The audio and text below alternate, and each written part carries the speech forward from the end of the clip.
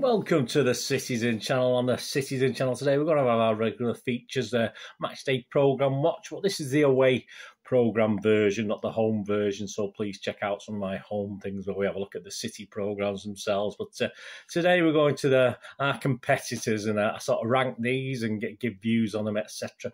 And today we're going to look at this one. Yeah, we're going to look at Aston Villa versus City on the 1st of December 2021. Yeah, not massive, 84 pages, which seems to tend to be the theme of all these programmes these days for most of the clubs. Yeah, at the moment we've got Watford ahead, haven't we? Yeah, we did these a bit out of order. My apologies. I didn't get my Aston Villa one till after the Watford programme. So, and sometimes when I go to these games, I never find out where they're selling the programmes. But in this case, so please forgive me. So we've got Watford, although we played Watford after this Aston Villa game. Watford currently sitting top of the league. So let's see if Aston Villa can compete. And they're followed by Leicester, of course.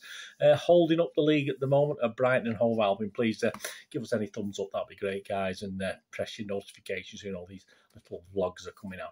So that's 84 pages in this, 21 pages of adverts, which is quite high, really. There's about 25% of the programme. If my maths is correct, it probably is. It does go up to about 27, 28% with some programmes, but that is quite high for adverts and promotional stuff, obviously shirt sales stuff, all that sort of thing. £3.50, which, as I said, there's only one. I think it was a Leicester programme, was £3. Everything's coming out at £3.50 at least at the moment. I don't think there's been more expensive than that. Yeah, the flick through. I had a quick flick through, and it's okay. It's an okay feel. It's obviously the binder, which I don't particularly like, but it didn't look great, guys. Just having a quick flick through it. And I think, if I remember rightly, when we did this a couple of years ago before COVID, I thought Aston Villa was one of the better programmes. So, but anyway, it can always be a bit misleading, the flick through. So I had a flick through. It didn't look great. Let's have a look at what's in it. Obviously, we've got Mr. Gerrard doing his usual stuff, as you'd expect, nothing exciting. And the feature interview is with, this is his name. I thought this was just what they were calling him, Marvellous Nakamba, but that's his real name. I had to double check because I thought Marvellous. It's a bit cocky, isn't it, calling yourself Marvellous? But hey, there you go, great name. Just pretty much a basic question and answer, though. It wasn't too in-depth, to be honest. A bit disappointing. There's a nice piece, of course, obviously, City have done their own, haven't they? And other clubs are doing their own, this Rainbow Laces initiative, a little Q&A on how the clubs got involved, how the fans can get involved and play their part, stuff like that. So that's excellent. Some nice little images, about 4 or 5 pages dotted about winter training, all wrapped up for winter, which we've seen obviously at our place at the CFA, but obviously the Villa players all wrapped up for winter.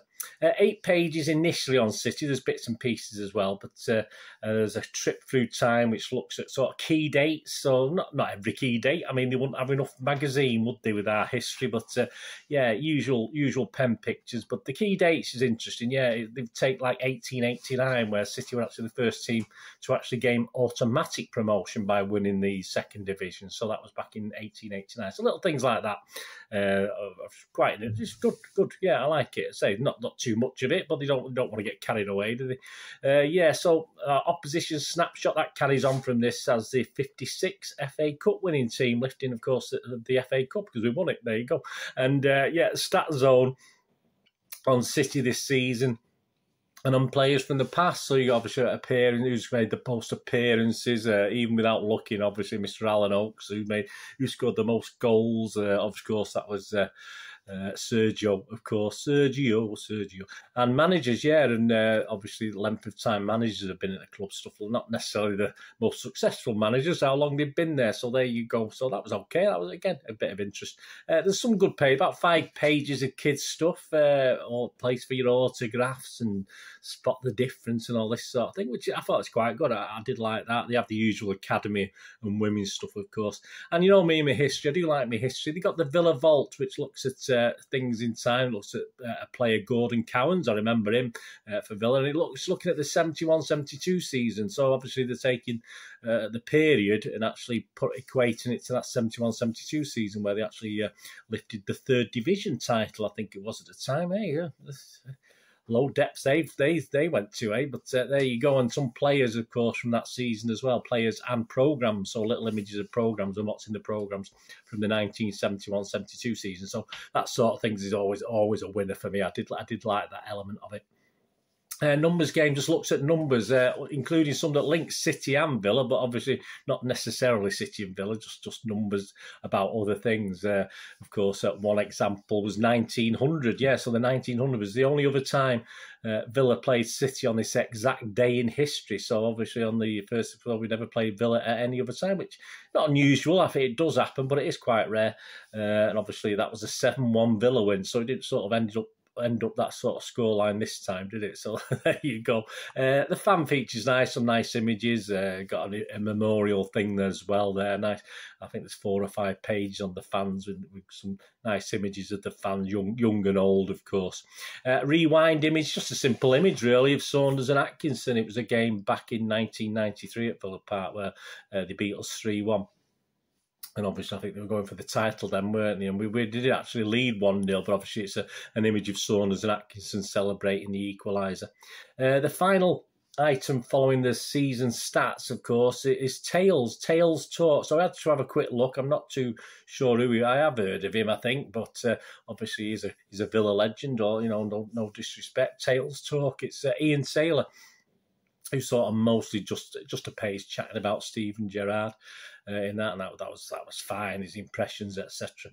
And the squad's on the back page, and a bit tiny print on a sort of darkish background, so it's quite.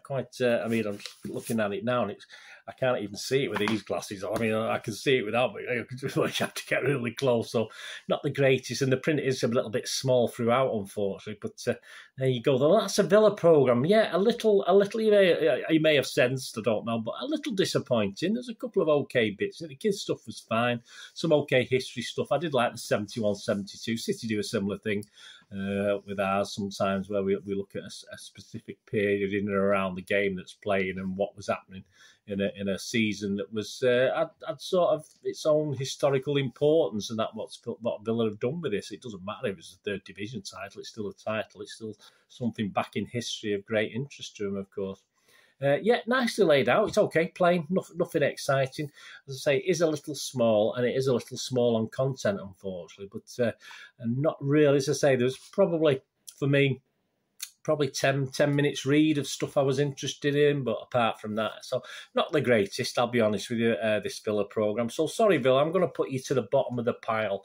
Let's hope, hope for your sake. I'm not bothered either way, to be honest with you. I'll state that now, not because I dislike Villa as such, just because I think that obviously from a fan's point of view, I should have really cared about them, because obviously a lot of their fans are constantly snipe at us. So for your sake, for the Villa fans' sake, I hope you don't do this. But of course, I'm going to be sending this to the bottom of the league, so it's going to be bottom of this little league table. I'm sorry, Villa, but that's how it is. But let's hope you shape up a little bit better in the 21-22 season. But yes, you're going underneath Brighton. I'll give you the same. I'm not giving anyone less than a 6 out of 10. So I am putting Brighton on 6 out of 10 and Aston Villa on 6 out of 10, but I will move them to the bottom of the table. There you go, guys. Let me know what you think. If you get these, I got this through an auction site. I didn't see it in the Villa shop. It may now be in the Villa shop, so please have a check of that anyway. If you get a possibility, if you do collect programs, and you guys who are regulars looking at it, I hope you enjoyed it. Let me know your thoughts, and if you've got the Villa program, what you thought of it. Did you spend more than 10 minutes reading it like I did? Just let us know. Anyway, thanks for watching, guys. The next one should be, if I get one, I say I can't get to the ground, unfortunately, it would be Newcastle United. And then the next away one after that, I think, is Brentford again. I've not been able to get a ticket, so I'll have to try and get one elsewhere. And finally, on New Year's Day, I will have the Arsenal programme. I will be there, so hopefully I'll find it. Because I say, even when I get to these games, sometimes I can't find, sometimes you're in a bit of a rush and you can't find the play. And if you don't sell them inside the ground, which some grounds don't, you struggle to buy one. So it is a bit of a pain, especially when you've actually gone to the game. But anyway. There you go. Thanks for watching, guys. Don't go to the rest of the day. Have a great one. Look after yourselves, look after your friends, look after your families. More importantly, let's all look after each other. to meet here again on the Citizen channel. Please have a look at my film and TV channel if you get a chance. I try and inform and entertain on there with movie reviews, TV drama reviews, information vlogs, what's out to buy, what's on at the cinema, etc, etc. Even the odd quiz. I'll have to do another quiz. I've not done one for a while on the film and TV channel. But anyway, whether it's on there or back here on the Citizen channel, I only ask one thing, don't I? Please, stay safe, please. Come on, City. Thanks for watching. Bye for now.